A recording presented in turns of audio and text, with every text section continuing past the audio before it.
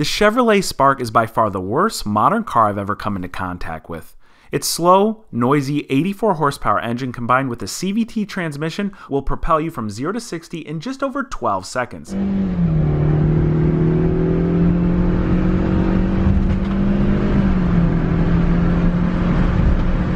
The seats are so uncomfortable and its ride quality is so harsh, you'll experience back pain on any drives over 20 minutes.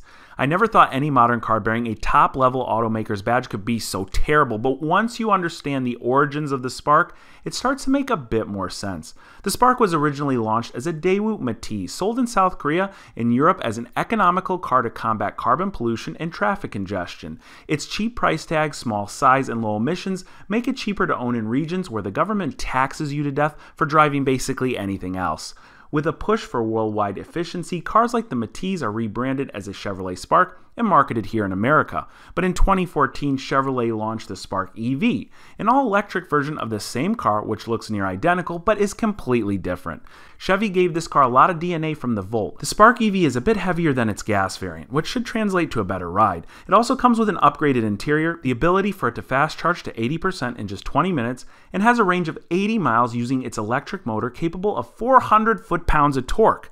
To put that in perspective, my Audi R8, which is considered a supercar, only has 317 foot-pounds of torque. They turned a terrible compact car into a high-tech electric hot hatch competitor. The only other worthwhile variant of the Spark, at least in my opinion, is of course the DXP car, a car so near and dear to me, I bought 2 of them. My first is a 2,000-mile cream puff, complete with the entire pizza motif. The other was a decently well-used car with its themed wrap removed. The DXP's main attraction, the warming oven, is well intact on both of the cars. So when my friend Rich Rebuilds brought up the possibility of combining a DXP car's unique parts with the superior Spark EV platform, it made for a very intriguing idea, albeit it's clear Rich devised the idea to ride off my coattails.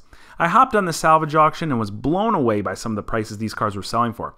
I sat on the sidelines a while and continued to watch them sell, sometimes in excess of $5,000, and finally snagged one for just over $2,000. Of course, when you buy cheap, you're bound to jump through some hoops, and when it was delivered, it was completely dead.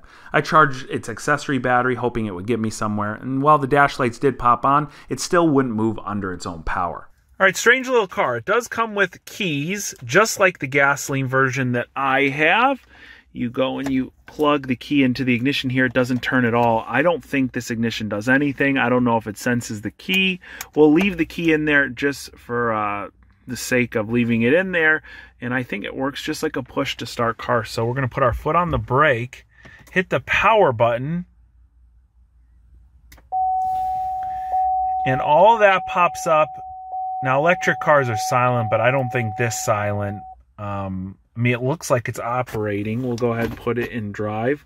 I'm going to give it a little bit of gas. Nothing. There's nothing. It's not moving at all. You can see the car is not moving. I'm hitting the gas. So there should be some sort of procedure where we can reset the errors caused by, of course, the airbag deployment, the accident, and it should allow us to at least move the car so we can get it on our trailer and get to work on it. Then right there, you see that little dongle that is hooked up currently to our OBD scanner right here, which should help us figure out what is going on, and hopefully it'll tell us why this car is not starting and maybe allow us to reset a few things and get this car to move. So we're going to want to look for our restraint module first, which is right here, the inflatable restraint sensing and diagnostic module. This is the module that controls all of our airbags. So let's go and see here if it gives us any options. Special functions. And see right here it says reset high voltage disable request after crash event detected. We're going to want to hit that. Nothing is changing on the dashboard, but this says that the procedure has been complete. And then we're also going to want to look for our hybrid modules. There's 2 of them. Here's the first one. And then let's clear all of our fault codes if there are any. Let's see, clear secured high voltage DTCs. DTC stands for diagnostic trouble codes. We're going to hit that. And when it comes to these scanners, they're very effective in doing what they do, but sometimes they can be a bit cryptic. So we did a few things here. Let's come back to our car. We're going to shut it off. It's telling us still to service the airbag. Now we're going to put our foot on the brake, Start it back up, see if this makes any difference. Oh, and look, look, look, look. See how this just lit up? It says ready. The AC is blowing now. I'm almost positive we're gonna put this in drive. The locks just went. This thing's gonna move. Look, I'm moving it. It's driving. Driving with the busted up hood. We're gonna drive right in front of our trailer here and we're gonna get this thing moving. Now that we solved that issue and the Spark can be driven around, I moved it to the farm so we could work on it alongside of the DXP cars. Rich happened to schedule his flight to me at the same weekend of the Amelia Island Concourse, one of the most prestigious and best known car shows in the state of Florida. Rich actually attended the show with me last year and it was a disaster. When I registered my car for the show this year, I received a letter which stated, "Hey Sam, thank you for registering for the Cars and Coffee at the Amelia Island Concourse. We're excited to host you and your Audi in our Saturday show. However, during your attendance last year, your guest, Richard Benoit, made an untasteful video where he chastised attendees, degraded their cars, and referred to the event as Caucasian Fest 2019. This guy's bouncing on his penis right now to get that shot. Look at this guy. Dude saying Jay Leno's right there, dude. Holy crap. It's Jay Leno, dude. Holy shit. Zoom in, let's see. That's awesome. It's definitely J-Lo. What's he doing out here? Those cheap pants? Those from Walmart or something? On the last day of Caucasian Fest 2019, we saw some cool McLarens, saw one black guy, and then Sam and I drove the 4 hours back. While we look forward to your attendance this year, the same cannot be said about your friend Richard. Sincerely, Jack E. As you can see, the letter just ended abruptly and didn't really say Rich was banned from the event, so I decided to have him tag along anyway. Upon arrival to the concourse, Rich crashed a live taping of other more prominent automotive YouTubers. Among them was Tavares, who immediately took authority and had his security escort Rich out of the show. I did. Awesome, awesome. Well, Wizard and I came here 4 years ago, before YouTube, before... It was a painful few-hour drive back home having to listen to Rich talk about his BMW i8, but at the very least, the early departure from the concourse gave us an additional day to assure completion of our Spark EV rebuild. Or so I thought. This is going to be really interesting. This car has been sitting well over a year. If you don't believe me, I think the leaves are enough validity. I took the battery out to put it in the other car. It died, so the other car's got a new battery that is dead as well. We're going to see if we can jump it anyway with this jumper box. I mean, fuel injection, it should... Don't you think? That's not it. That's not the one you got to worry about. Just being friendly? So, what do you think, Rich? This should just start right up, right? A year later? The only thing that concerns me a little bit, all right? First of all, when you touch this, there's a wasp nest under the handle. That would concern me. And there's a literal wasp there. Is it dead? No, that one's alive. Oh, okay. Okay, so I'm going to get... Look, it's a good luck lizard. Oh, that wasp just got out. Oh. All right, let's... This is terrifying since there's wasps, literally. Oh, I just saw one fly. All right, here we go. Rich, hit the boost button, the small boost. Like my shoes? Like your shoes. All right. Starts right up, no problem. Got it in gear. Move it a little bit, let's see what happens. Parking brake? Yeah. There we go. Just took a little bit of movement there.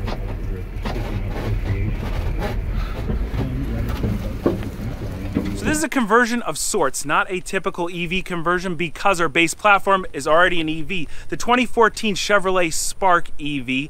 This is the first year this car was introduced, and the cool thing about the 2014, only in 2014, I think this car was available for a few years, but the first year came with 400 foot-pounds of torque. Compare that with the gasoline engine, which only has about 78 horsepower, around the same amount of torque. 0 to 60 on the Spark EV, about 7 seconds. 0 to 60 on the DXP is around 11 or 12 seconds. Now the goal here is to take the parts off the second pizza car, pull the front end off of it and made it to the electric car. Of course, we'll figure out the paint scheme when that's all done.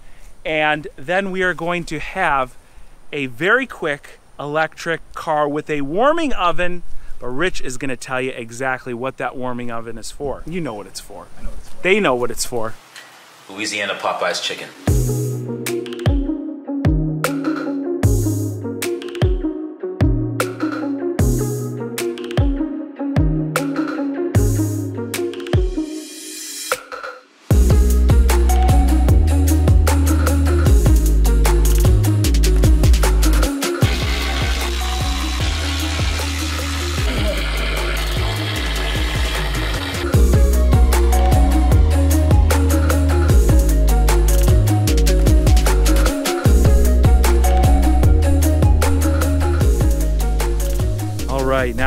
The front cooler, which is a radiator, doesn't look very good. I think you'll have to replace this, Rich. These two, though, I mean, I didn't even realize there's two other coolers in here. One of them is for refrigerant. One of them, what do you think that is? I think it's power steering. Power steering, maybe. And then we get the fan. Now, we lucked out on this, considering this fan costs over $500 for replacement. Check this out. Floats just fine, man. Yeah, it's nice. The only crack that's really visible is that. Are you thinking what I'm thinking? A little panel bond, a little epoxy? Zip ties here and there. There we go. Sweet, man, we can do that. So we're gonna repair the fan. We're gonna check out these other coolers. It wasn't holding any Freon. Again, as you saw, no coolant. And I don't know, we did find a kink line down here, or a crack line, I should say. But otherwise, past that, again, like most other front end cars that I like to buy, it's decent. Some cracked plastics here and there, but nothing that looks like it, you know, took out any major lines. Richard, should I be touching this orange stuff? Yeah, you're fine. Okay. You can, but I won't. Okay, that sounds reassuring. Let's see what we have here. All right, we have a coolant pump right here, and we have a secondary coolant pump in the rear, it looks like. This is the AC compressor, and this is the ABS module. And the electric motor, is that big? Yeah, that's the big box in the back, and you can see the shifter cables right here. You see where you shift right on top of a normal car with the transmission? Those are the cables that make it go into forward and reverse. And up here is the inverters and the other charging infrastructure. So I gotta run to the store, Sam. Whoa, Rich, you're only here for a couple days. We gotta finish this, man. There's some stuff I didn't pack. I gotta go to the store. All right. I gotta go. 5 minutes, tops. Okay. 5 minutes. Let's get that done. We'll come back to work on the Spark. See, they do still sell and one socks. You made fun of me. Yeah, I didn't know that still existed, but that's cool. Well, they do. So I think I need an apology. All right, Rich, we got to get working on this car, man. Yeah, but I need socks, though. Ultra soft. Ooh, that sounds good. It's $9, though. Dude, I could have taken you to, you wanna put that down, we'll go to Marshall's instead. They have V-necks at Marshall's? Of course they do. Are they my size? I would hope. Right. But you know, we really got to get back to work on that car, so maybe you should just get them. I need some more white V-necks. Yeah, okay. All right, but they only have George. George. Is that a decent brand? I don't know. It's George. Give it a shot. I got a friend. This could be 20. What? I don't know. It's gonna be a nightmare. Dude. I thought it was 14. I don't know. It's 6. Look, this is what we're... Rich, we really got to get back to fix that car, man. Wait. 6 white V-necks. So yeah, so that's 14. bucks. Okay. I mean, okay, it's good. I wanted to spend, but that is what it is. Okay. Hey, do you have any V-necks at your house? Any white no V-necks for me. I can't pull that off, Rich. Socks, though. So, do you have any socks? I got socks. What size foot are you? Well, these socks are usually like a 6 to 12. Like it fits most size. One size fits all. Right, I'll go with these. These are $5. All right. How many pairs do you get? 6 pair for $4, $5? That's less than $1 a pair. It's actually not that bad, right? All right, Rich, we really got to get back to fixing. Yeah. Hold on. What else do I need? I need a couple other things. Sam, find me a good shirt. I want to find a good shirt. We'll get back to that car. Right here, Rich. We'll figure it out. I saw it when I walked in. This one. Oh, it's Ice Cube. Ice Cube. What does it say? Today was a good day or something? Doesn't say anything. It's just him. It's a picture of Ice Cube. I like Ice Cube. I'll get that too. All right, great. What size is this? I don't know. That's a good fit for you, Rich, Large. that shirt. Why is it a good fit for me? I don't understand. I mean, like, it looks like it will fit you well. Oh, okay. That's fine. Yeah, okay. All right. Large. It's a medium. You get a medium. They don't have any medium. Oh, Rich. Let's ask the store manager. Is there a store manager? No, Rich, we got to get back to... This is not a manager, Sam. They probably have mediums out back. Rich, this is a nice hat right here. Right here. Florida Gators. Shout out to all the Florida Gators. And look at this one. Look at this one over here. Not the Tampa Bay Lightning. That's another good one. Hockey team? What do they do? Yeah. Dude, you don't know about the Tampa Bay Lightning? No. Rich, we got to get back and work on that car. Yeah, I know. I just need a manager to find that shirt. Sam, this is the last thing I need. I need toothbrushes. I need God, they don't only have soft, firm. They don't have medium? Oh, come on, man. Come on, Rich. Doesn't matter. Just get the toothbrush. Find a manager. All right, Rich, you got everything? There's one more thing. There's remember that game? Which game? Do you have Street Fighter or Mortal Kombat? Let's just see if they have them here. What do you mean? Let's just see if they have them. Rich. They have those little arcade things that you can play. How are you going to take that back with you? It's easy. I'll just throw it in the car and ship it back. We'll be done that car. Let's take it half Oh, that's an hour to right. fix that car. You could stick it in the car. Yeah, we'll put it in the car. We'll throw it in there. When the car's done, we'll just send it back. It's like free shipping on stuff. You got a good point. Manager right now. I'll ask him later. Looks busy. They have a sample one? No. Like, where can I play the game? Let's just find a manager real quick. There's gotta be a manager. Oh, they don't have any sample ones. Which one should I get then? Rich, you're gonna take... Mortal Kombat. Well, I already have this one right here. It's great. All right, this one's... Maybe there's a discount on this one. Rich. $2.99? Two... Not that kind of money. Whoa, whoa, whoa. I don't know. With that damage, maybe... Go find the manager. Maybe he'll give you a deal. For manager. Please rescan items. You only got the toothbrush, Rich. Your card was declined. It was Rich. declined. Finally, we could get some work done on the Spark. Sam, I need one more thing. What do you mean? I need a 12-inch electric chainsaw. Damn. Can't be serious. Oh, this is it, dude. This is it. 99 bucks. Rich, that's on clearance. Yeah. It was originally 164. That's a great deal. So we'll get this one. Oh, I'm gonna get one too. Rich, I know we gotta go get back to work on that car, but I'm kind of hungry. Yeah, let's get Mexican. Mexican food? For sure. All right. We'll just do like a quick takeout or something. No, let's sit down. Okay, sounds good.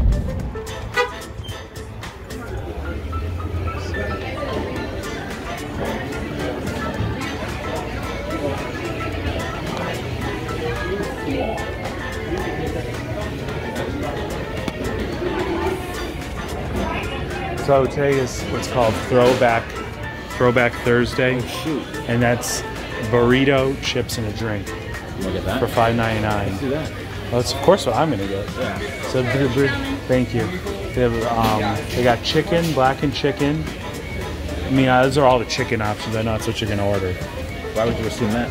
Well, because I know you like chicken. I do. Okay. Rich, how is it? It's good. What day is it today? It's Thursday. I go to church, dude. What do you mean? I go to church. What do you mean? When I float out, I go to church today, yeah. Why don't you finish your food first? Rich, we really got to be quick here, man. I know, dude. Guess what, Sam? There's always time for church. Over here somewhere. All right.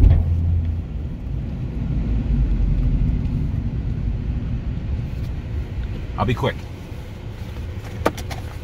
You should come too, Sam. You need this more than I do. You know, he's right. We'll just find a parking spot. What blizzard do you normally get, Sam? I like a mint Oreo is a good one. I've never actually got a blizzard before, I don't think. Ooh, look at that mint. Look, there it is. Buy one, get one, 80 cents. Oh, God, okay. Oh, see? Hi, we're just looking over the blizzards because we've got to take advantage of that 80 cents BOGO that you have going on. That's okay with you. All right, yeah, take your time. Let me know whenever you're ready. Oh, I want the snickerdoodle. Snickerdoodles. Yeah, baby. It's like a little bit of like cinnamon. Yeah. In the vanilla. You like that? Yeah. Okay. But it's also cookie dough, yeah. Like harvest berry pie. That sounds. Wait, is snickerdoodle cookie dough like yes, one there's flavor? Also cookie dough chunks in it. Is it good? Snickerdoodle cookie dough. Have you tried every flavor of this? I've tried that. Do you like that? It sounds good, yeah. All right. Okay, do you have mint Oreo blizzard still? Yes, we do. Can I have one small mint Oreo and one snickerdoodle cookie dough, also small blizzard, please? Will that be all for you today? That's gonna do it. $4.92. Thank you for choosing us. Thank you. Why'd you get small, Sam? I thought we discussed that I would get a larger one. Rich, you don't need, like, let me tell you, you could do it, but it's just not like, but you gotta hold this higher. So, I mean, people are judging me. I'm going through the drive-thru of a DQ. Yeah. And you can see kind of, you know, the jowls a little bit more. Is this better? Yeah, it's a better There angle right there. Sorry, Sam. So anyway, yeah, no, you don't need a bigger one, Rich. But I thought we were getting a deal. Is it 80 cents for any size? I think you could get probably any size. I don't know. Oh, we didn't take advantage of that, Sam? You want a large blizzard's the size of this cup? We could get extra cups and pour the rest of the blizzard in it, then freeze the rest. No. Then we'll have two meals. Too much. We'll come back later. Do it again. Promise? If you want. Okay, I'll come back. And where's my credit card, Rich? Remember, yours was declined at the store, so I had to get mine. I literally can't afford to pay for it, so Okay. you have to pay for it. You can't afford a blizzard at 80 cents? No, it's $4.95. It said. I guess. Puts me over the top, man. I don't get how it was. Anyway, whatever. Then my overdraft fees will kick in. Okay. Overdraft. Yeah. You do that? You go too low, yeah. You don't? Okay, listen. You have enough money in your account where you could afford to do those things, Sam? Must be nice. Let me tell you, I use a bank that I've talked about before. That there's 0 overdraft fees. Really? What bank is that? Paying me in this video. Oh, okay. So you're not gonna mention them. Okay. See right there? Yeah. Right there. Free dilly bar. Oreo? Thank you so much. Chris, is that big enough for you, Rich? It's all right. Thank you. Is this mint? Or, yeah, I guess it is. It's the Domino cookie. Thank you so much. Have a good one. Thank you. Rich, that's a big size that you got. This is nice. This is decent, man. All right, we really got to get back to do that car. Yeah. We'll do that right now. Oh, there's one more thing. The internet always convicts me of not finishing my projects. I always convict you of not finishing your projects, and today our main project went completely unfinished. But I will say, Sam, we accomplished a lot of other cool stuff, and we had a good time. We did have a good time, and the goal is to get this finished. It's a pretty simple project, and Rich actually has done a little bit of work behind the scenes. As you can see, he left it completely unfinished. That's not, no. When I get home, I'm gonna secure that. Yeah, whatever. Okay, well, this is I think we're calling it the unconventional EV conversion. Yeah. Because it's like a conversion, but it's not a conventional EV. So and also it will stop us from getting any legal letters. We don't want that. At least that's what I hope.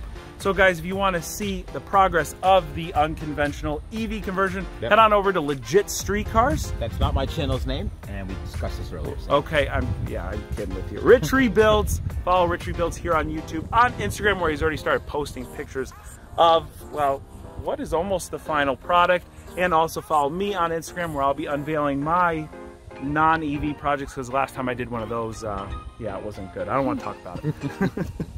Rich, you were part of that too. Wasn't it? Yeah. Oh yeah, I did. Rich is here during the good times and the bad, and I want to thank him for that. I also want to thank you for watching today, and I'll catch you very soon. That's new. I like that. What, this loop? Yeah, because I say I'll catch you very soon. I'm sure there's other guys. There's another guy that says almost the same exact thing, but he added a couple words. I'll catch you very soon out on the next one on the west side, or something like that. And then there's all sorts of like, see you later. But then there was one guy, he said peace, and then another channel came in, they said peace. And it's like, come on, like, you clearly got the, so you're just doing this, you're not even saying anything. That's a good one. Yep. Let us know what you think about the end, the conclude. We should have ended this a long time ago. No, you could throw some of this in. You know what I want to start saying? I want to say love, peace, and chicken grease. What do you think about that? Does that have anything to do with what you're putting in the oven? The chicken grease part? I can't answer that question. We know what he's putting in that oven. Do we?